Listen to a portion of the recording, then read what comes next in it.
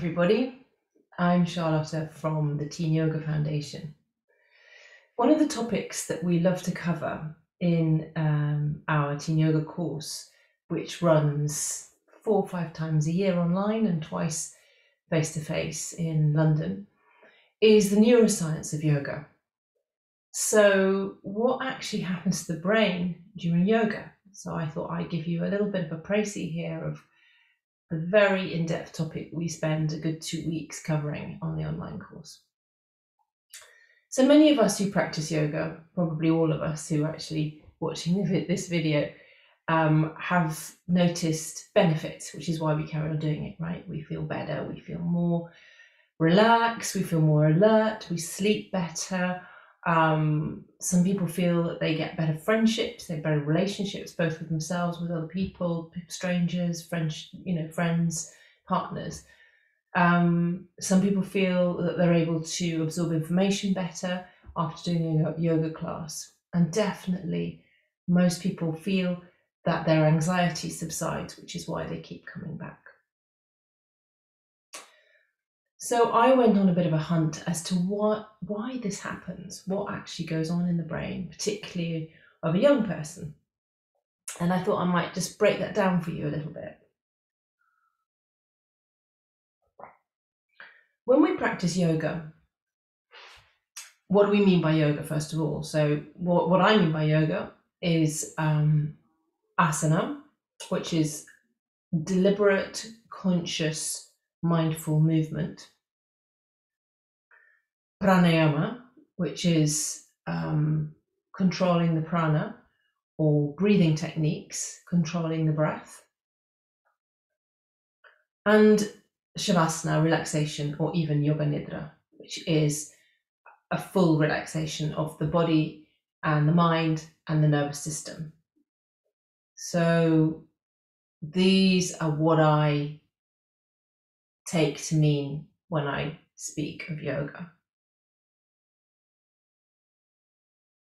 The other element which exists in face-to-face classes, and sometimes online we're able to reconstruct that, is this experience of sangha, an experience of belonging to a community, an optimistic and positive community.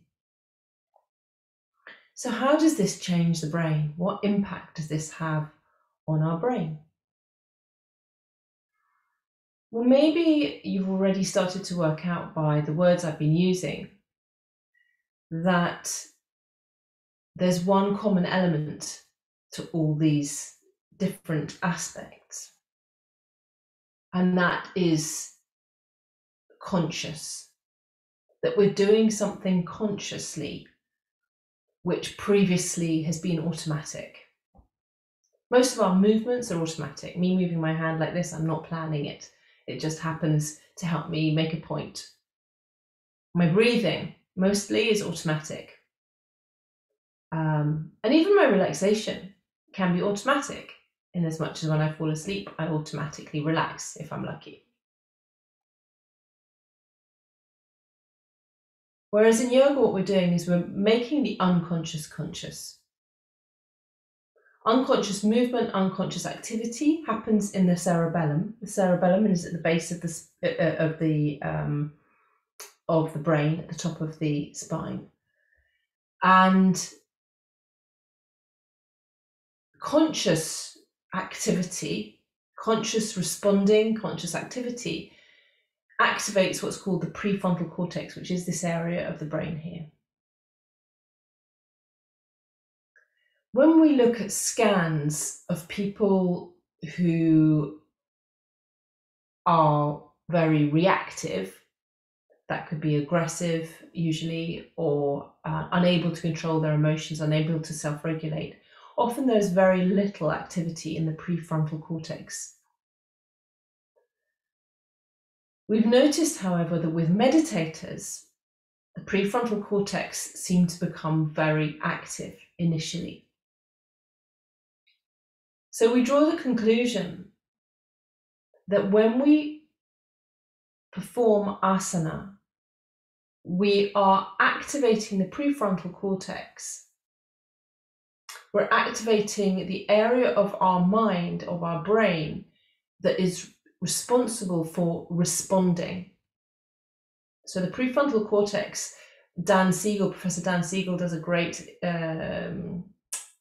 explanation of this, which is his hand model, right? So let's just go to that for a second. Prefrontal cortex is this area of the brain. This is the brain stem here. This is the brain. Your eyes are here, the back of your head is here.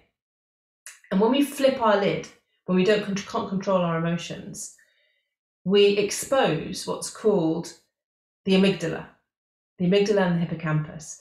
The amygdala is our fight or flight center of the brain. When we wrap it in our prefrontal cortex, we're able to soothe ourselves.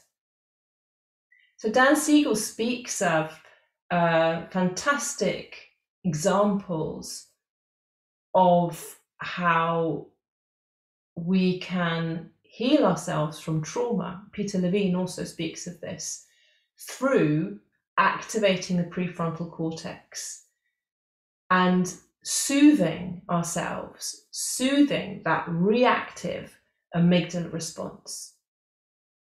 So what we're doing in asana is we're making something that's automatic, movement, walking, running, cooking, washing up, making the beds. We're making movement conscious. We're using the prefrontal cortex, activating the prefrontal cortex, and therefore stimulating that area of the brain that allows us to be more responsive rather than reactive.